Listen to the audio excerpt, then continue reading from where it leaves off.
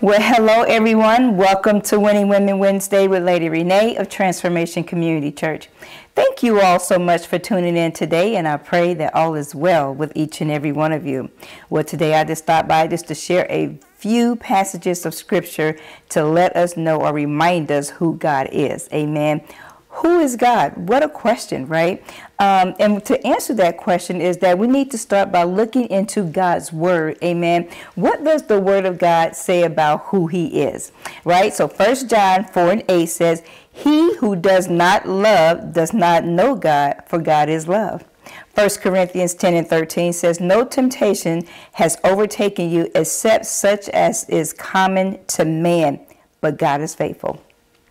1 John 1:5, "This is the message which we have heard from him and declared to you, that God is light," right? "And there is no darkness in him." Amen.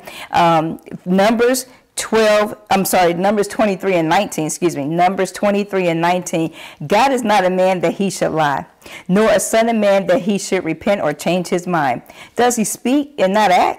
Does he promise and not fulfill?" Amen. Psalms 116:5 says, "The Lord is gracious and righteous. Our God is full of compassion." Amen. Thank God for that. Psalms 84:11 says, "For the Lord is a sun and shield.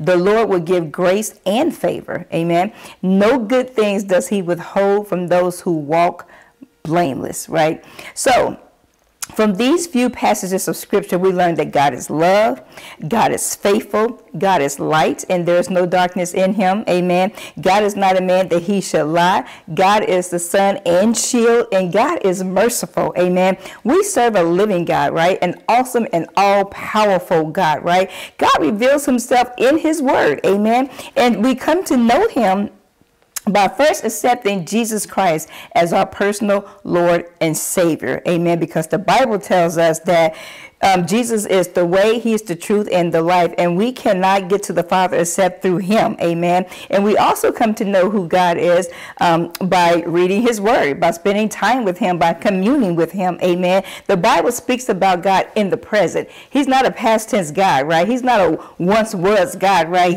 God is. Amen. He is a present God. Amen. Amen. And so God is full of compassion, right? God is light. God is love. God is merciful. Amen. God is strong. God is powerful. God is almighty. Amen. And so and God is love. Above all things, God is love. Amen. So much so that he gave his only begotten son, Jesus Christ, that whosoever believes in him should not perish but have everlasting life. Amen. And so repeatedly the Bible tells us about who God is. Amen.